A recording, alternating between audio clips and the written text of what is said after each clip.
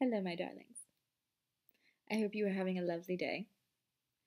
I am unwell, but I just got off the phone. Well, I just got off WhatsApp with my primary partner and wanted to do a little recording out of just being so grateful for my partner and for books, specifically reading books to people. My primary partner and I have been long distance to varying degrees the entire time we've been together. And one of the unifying things is my partner sends me articles and I debate with them on the articles that are sent. We've actually progressed the farther the distance that we are apart. We have progressed to reading actual books rather than just articles. It's just probably the best way to maintain a really healthy connection, no matter what distance you're at, because when we're reunited, we still read aloud to each other. Yeah, you get to know a person in such a different way when, first of all, you share a piece of writing that you've connected with in some way. Like there's something a little bit vulnerable about that, and you hope that they'll have reactions that are in keeping at least partly with yours often. But what's been really fascinating is just the process of figuring out like where those divergences happen and how to negotiate, like, does it matter that this divergence exists? Is this something that actually impacts how the relationship happens?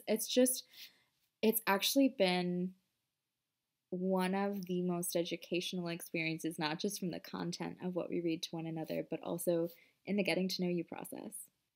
Because some of these topics of conversation might pop up, but the depth to which we investigate them and investigate our own opinions and what prominence that plays in ideals and whether a partner needs to share those ideals, it's happened in a much more thorough way than it has in any of my other partnerships. It's just been an absolute joy. Not without its speed bumps, but like, God, educational and fantastic and beautiful. So this evening, my partner read to me. So the guy who writes Slate Star Codex also writes fiction. And while I disagree with quite a lot of his nonfiction writing and like his opinion, it's largely opinion pieces, and conditionally agree with some of what he writes. His fiction's actually quite good. This evening we were reading The Proverbial Murder Mystery. Absolute comedy from start to finish. Dark, but hilarious. It was probably the best wordplay I've enjoyed all year so far. It was grand. I don't want to give away any spoilers. Y'all should read it. I would recommend. And then I was reading to my partner, Lady Susan, because turns out they don't know that one.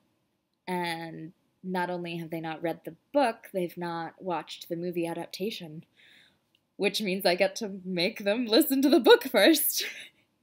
So that's been fun. And we also have in the works, we always have multiple things going at once. We also are reading Catch-22, which is my partner's probably favorite book ever.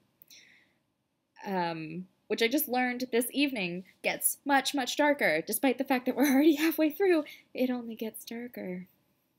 Right now it's like Twilight level dark with satire, and then apparently we are about to get into the part that is like pitch black, no moon, the sun might never come up again, level dark with satire.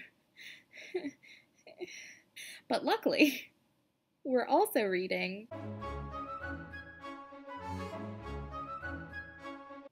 the sequel to Dear Committee Members. And Dear Committee Members, if you are in academia, I don't know whether to recommend this book or tell you to never read it. Um, it is absolute comedy, but also profoundly depressing because it is an entirely too accurate depiction of the politics and social dynamics of academia. Mm-hmm. I'm just gonna leave it there. Another epistolary novel. The sequel is not written in memos.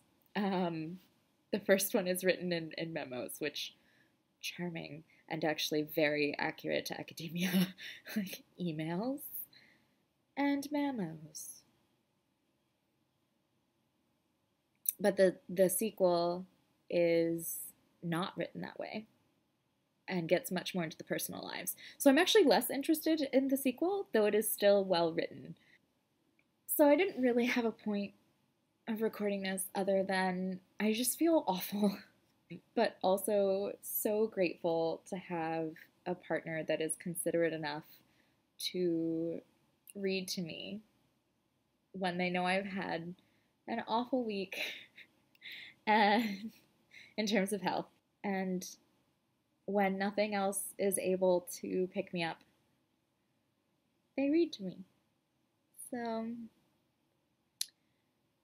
yeah. This is just me trying to focus on the silver lining, and it's actually a lot more than a silver lining. It's a damn beautiful thing. So, I guess in conclusion, this is me recommending to one and all that if you want to find fun ways to stay connected with people who are far away or who are very close, read together. And not just buddy reads. Buddy reads are great, but like actually read together. Because, you know, Netflix and chill doesn't work for all of us, or it doesn't work for all of us all the time. So, why not give reading a try? We're all bookworms, anyways. And on that note, I'm gonna go take a really hot shower and hope that my dinner stays down and go to bed. I hope you all are not having a sick time and are healthy and well and happy and united with your loved ones. So cheers, and until I see you next time.